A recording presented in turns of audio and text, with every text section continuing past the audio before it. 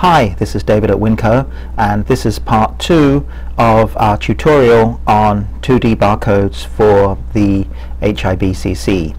And in this part we're going to add the human readable to the barcode. You can see this is the label that we produced in the last video, and here's the barcode but no human readable yet.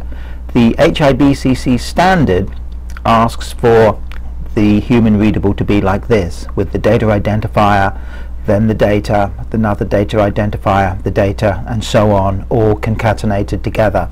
But if I go back to my label and I turn on the human readable for the barcode, you can see there's a lot of formatting characters, the message header, and basically things that we don't want. So that's not really going to work. So let me show you how I do it. There's probably different ways of achieving the same thing. You may have some better ideas. So the good news is I'm actually allowed to do this human readable in more than one line, because just one line's not going to fit on my label.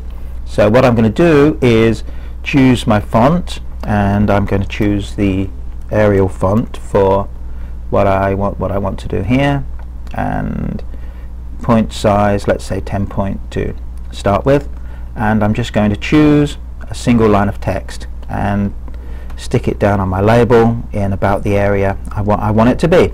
And just like in the barcode, we're going to use a number of these separate little data sources to do this.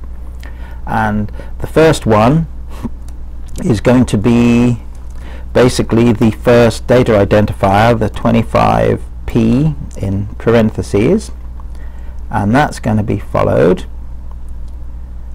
by the second one, and this is all going to be embedded data.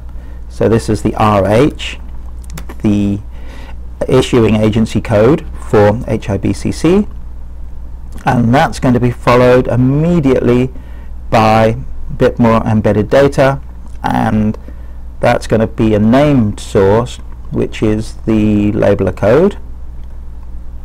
As before, it's our A999, and I add another one of these, which is also embedded data, and this is going to be the part number. So I scroll down through my pieces of information and I find the part number. So that's the first part done. The next part is that packaging level indicator, and that one has the data identifier of 26Q, and then oops,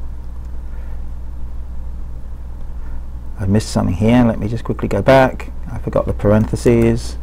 That's what comes of trying to do this too early in the morning. So my 26Q, and I add another data source, embedded data. You kind of see a trend here, right? And this one is the pack level.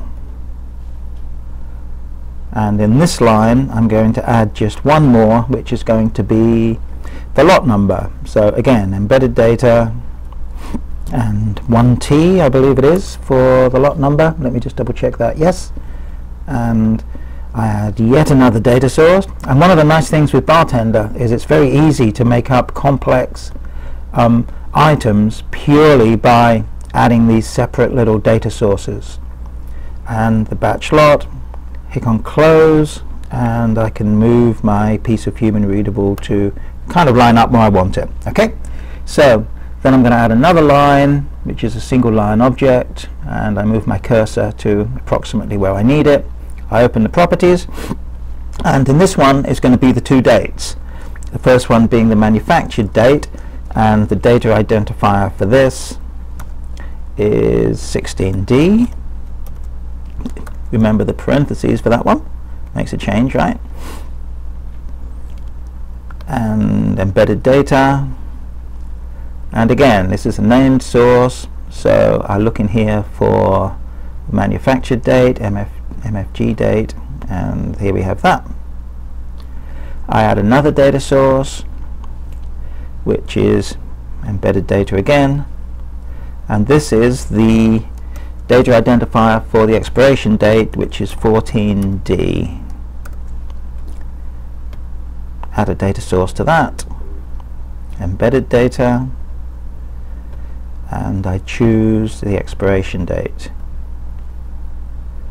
So now I can close this and just align this kind of with the other one. It's easy to align things in BarTender as well, and I need to go back to my original line because I'm still in that forgetting the parentheses mode. So I put the parentheses around the 1T, click on close, and there we have it. Here's my HIBC data matrix barcode, and here's 2 lines of human readable formatted in the way that it needs to be for the standard. So I hope that's helpful, and I appreciate you taking the time to watch. Thanks.